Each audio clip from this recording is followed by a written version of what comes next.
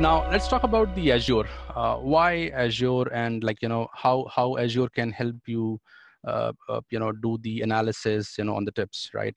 So as we know that Azure is an ocean, right? It offers over 600 services, and some of the common services are compute services, storage services, web app services, disaster recovery services, data services, right?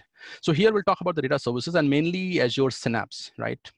So when you go with the Azure data services, you can basically do the analysis based on your needs. You can design the framework, or you can do the implementation based on your needs. And when we say these services, we call it as intelligent database services, right?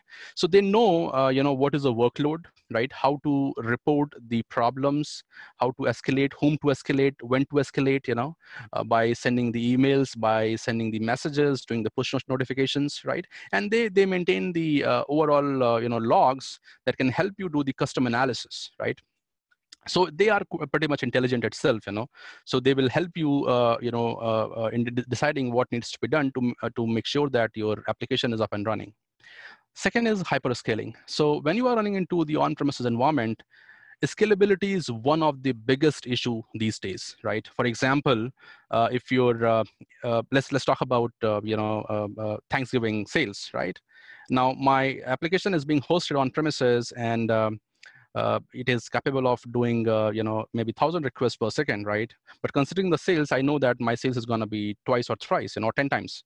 So in that case, you need to deploy extra hardwares. You need to buy new servers. You need to replicate your application. You need to install the traffic manager or balancers kind of thing, But after 3-4 days, you are back to 1,000 orders, right? So if you see your ROI, what you and what investment you have done, if you compare those, you will be at the losing end, right? So scalability is hard to achieve within the on-premises environment, but when you are in the cloud, on just 2 clicks, your system is scaled up, right? And once the job is done, just simply scale down, right? So you will be using what you're using, right? You will be paying for what you are using. Then we have put a built-in intelligence to work for you. This is mainly into the monitoring and alerting system, right? So if there are some problems, that will send you the alerts.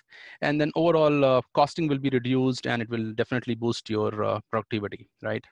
And when it comes to the combination of the Power BI and Azure Synapse together, what happens is Power BI tries to find out the pattern, what kind of analysis the user is mainly doing, or frequently doing, what kind of conditions they're providing for slicing or dicing the data, right?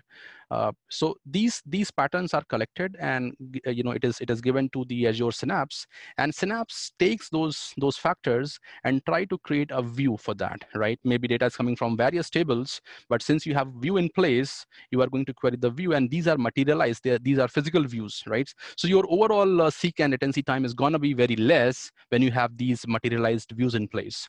So that actually bump up the overall performance, right? So these are the few factors for the Azure.